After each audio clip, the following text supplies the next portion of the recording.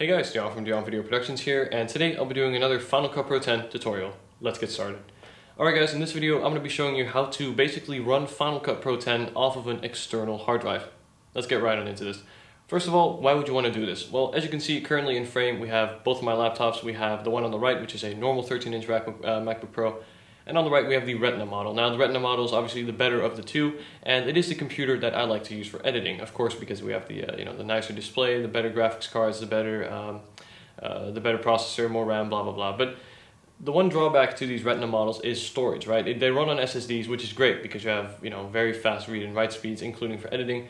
However, the problem is they are a little bit limited in space, especially when compared to conventional hard drives like the normal 13-inch MacBook Pro would run on. So the base Retina laptop MacBook Pro only comes with 128 gigabytes of solid state storage. This here is the upgraded model, but even 256 gigabytes for me is not enough to have the files I want on there and still have enough room to comfortably edit with. So I basically tried to look up on YouTube some ways to fix this, and if it was even possible to run Final Cut Pro 10 or basically all your Final Cut Pro 10 files off an external hard drive. This is possible, however all the videos I found on YouTube were for older versions of Final Cut Pro 10, so this video really applies to the people who are on the latest version of Final Cut. So before we get into how we actually do this, as you can see currently in the middle of my screen I have the hard drive that I'll be using for this. Now as you can see in the shot right here, I have purchased a lot of hard drives in my time because I like to keep all my files my video files, backups, blah blah blah. I just kind of want to have backups of everything. So I bought this hard drive particularly for this function. Now, two main reasons. First of all is that it runs on USB 3. Now, if you have one of the newer Macs, so the newer Retina MacBook Pros or the newer iMacs, they will have USB 3 built in. Basically what that means is, compared to say USB 2, which is the normal standard, you have faster read and write speeds. And of course, when you're moving big files like videos for editing, this is a nice feature to have, right? Because you are, of course, downgrading a little bit in read and write speeds when going from an SSD to an external hard drive. But that's a small price to pay, I think, for all the extended storage. Now, the second reason why I bought this hard drive is because of the physical build quality. Now, this is built from metal, and the chances are you're going to be having this with you all the time because you'll be pretty reliant on it, right, if you have all your Final Cut Pro stuff on there.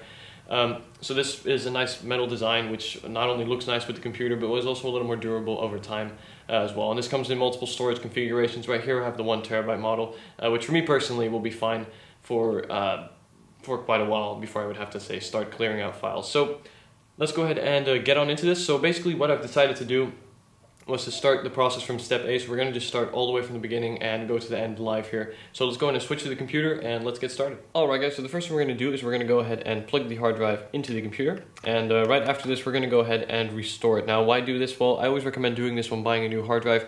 But this particular hard drive actually came with some pre-installed software, which we do not need. That's only taking up useless space. So we're going to go ahead and launch Disk Utility. This can be found under your Spotlight.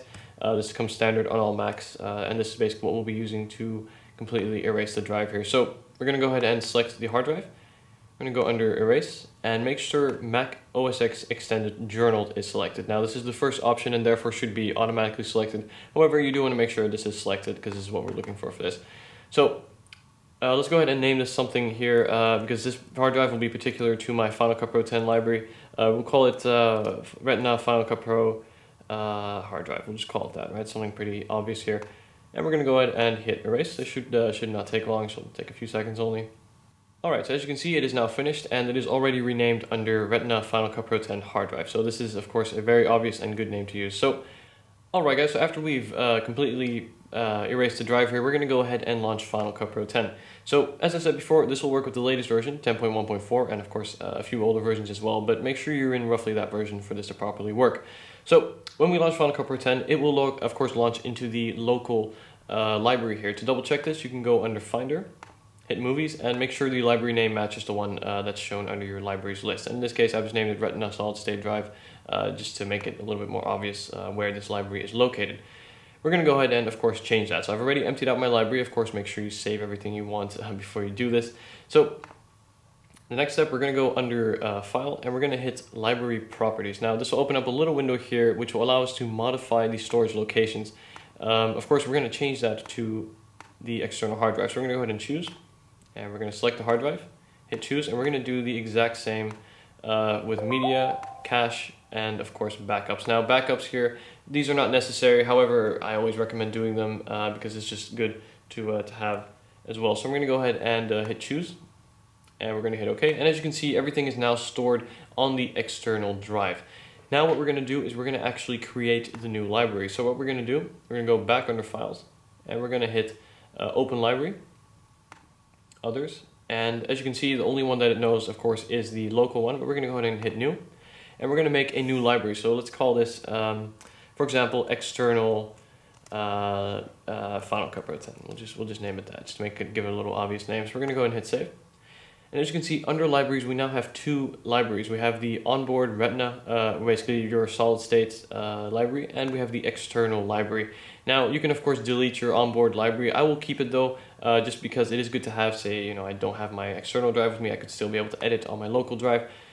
But this way, I can quickly switch between the two. So let's go ahead and double check and make sure this works here. So what we're gonna do is we're gonna go ahead and import a file here. So I have a simple video here laid out on my desktop. Basically just my outro video. I'm going to go ahead and import that, and we're going to make sure we create the event under the name external Final Cut Pro 10. So let's name this 1 for now, and make sure your files are copied as well.